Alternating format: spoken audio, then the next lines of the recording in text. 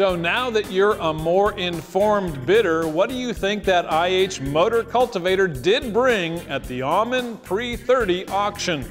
It's a rare piece of history for sure. So did it sell for $25,500, $35,700, or $42,000?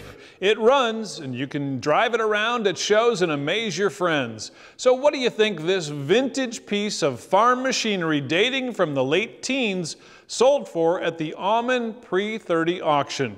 If you guessed $42,000, then you are in the know. And to keep up with all the tractor auction action as well as future buying and selling opportunities, the place to go is the website almondvintagepower.com.